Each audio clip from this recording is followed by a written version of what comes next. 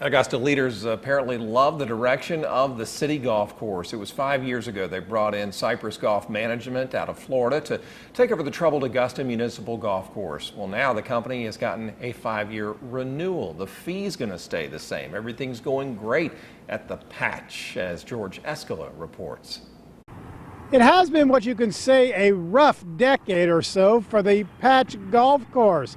Privatized and then abandoned, then a target of sale to Augusta University. But now this old golf course has a new lease on life. They are back having a ball at the Augusta Municipal Golf Course, something not everyone expected to see. From where we were at one time, no, I did not expect this. The game appeared over for the Patch back in 2012 after the Scottish company leasing the course stopped making payments. Maintenance ended, players left. The Patch actually closed its doors and shut down. Before it was pretty rough out here. Now the conditions are great. The greens are good. The fairways are wonderful. Augusta needs something like this. I'm glad to see someone finally took it over. Commissioners hired Cypress Golf Management nearly 5 years ago to operate a course that had become an embarrassment after hitting rock bottom. The biggest challenge was getting people to believe in us.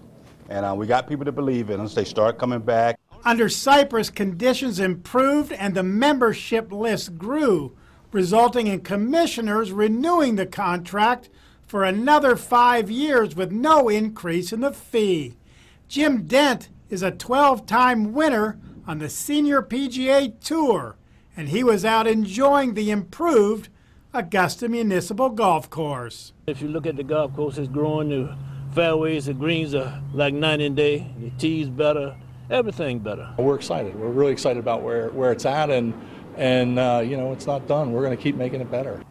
The lease with Cypress Golf Management runs another 5 years, so that will take the Augusta Municipal Golf Course to its 96th birthday. In Augusta, George Escala, WJBF News Channel 6.